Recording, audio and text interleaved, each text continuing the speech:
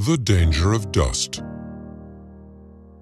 Lots of activities create dust, for example, drilling, coring, and cutting concrete or wood. Performing such activities or even just working near them can expose you to dust that can be breathed in. Whether it's a lot in a short amount of time or a little over a long period of time, it can damage your lungs. Even when working outside, enough dust can be breathed in to cause harm. This can have several health effects, ranging from difficulty in breathing and fatigue to asthma, chronic obstructive pulmonary disease, lung cancer, and silicosis, which could lead to death. The most important step is to prevent dust exposure in the first place. So let's have a look at how you can reduce your exposure to dust.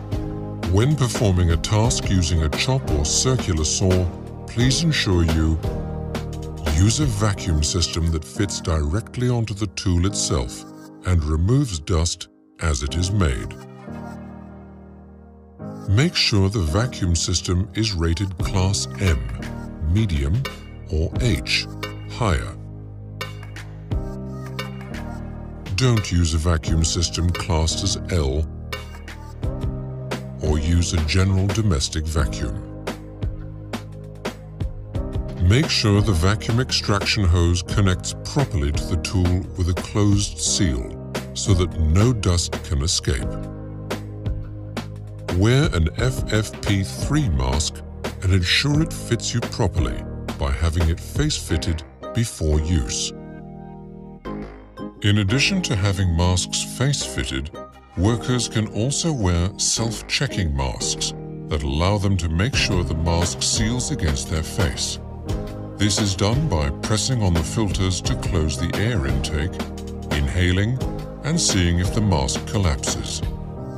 Remember, face masks or PPE should be your last line of protection, as it's the least effective. To reduce dust exposure when using cut-off machines, do the following. Use the purpose-built water suppression system. Don't use a bottle of water to wet the surface of the material beforehand. It is ineffective as the surface needs to be continually wetted throughout the task. And again, wear a respirator that's been fitted to your face and is of FFP3 standard. Control the risks and protect your health.